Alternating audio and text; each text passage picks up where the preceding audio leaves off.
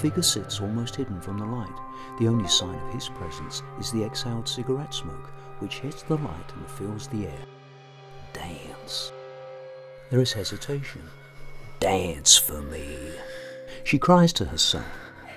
She's not sure how long she's been chained to the ground. Her ankle hurts where the cuff clasps around it. Dance for me, I said. Her sobs are irritating him. Tall, slender, he stands. He should be a vision of beauty with a glimpse of his blue eyes and pale skin, but his shadow reveals his true guise, pure evil. The devil I fear. She's terrified. How did this happen? How did she get there? Dance for me now. His voice shatters the glass. It scatters on the dance floor. Her feet will bleed.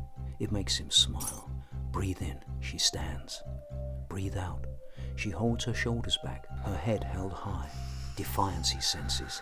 His stature towers over her. She feels so small. Oh dear, oh fucking dear. You called for me and I heard. You wanted a salad and I wanted you to.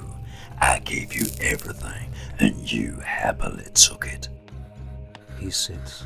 She shakes. Now dance.